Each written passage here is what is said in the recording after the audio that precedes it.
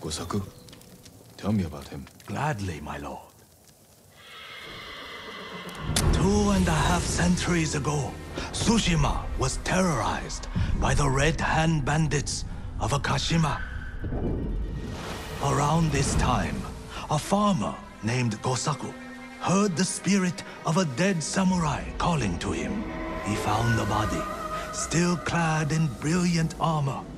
Overwhelmed by the armor's beauty, Gosaku stole it. Before long, the Red Hand reached Gosaku's home. Knowing the farmers would lose everything if the bandits went unchallenged, Gosaku donned the samurai's armor. The bandits charged. Gosaku's sword arm trembled in fear. He resigned himself to death. But blow after blow glanced off the armor, and Gosaku did not falter. The bewildered bandits staggered back, tripping over their feet. A mysterious sense of calm suffused Gosaku's body and mind. Impressed by Gosaku's bravery, the dead samurai's spirit guided his blade.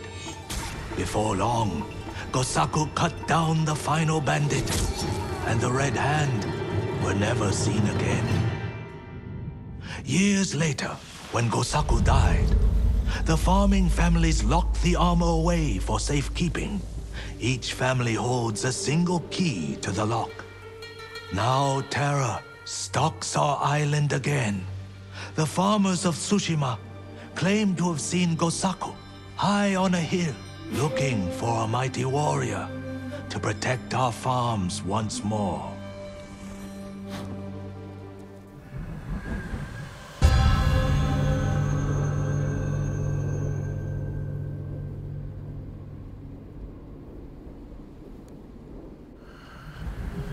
The armor is still locked away. And now the Mongols are hunting for it, raiding farms across the island in search of the keys. Which farmsteads hold the keys?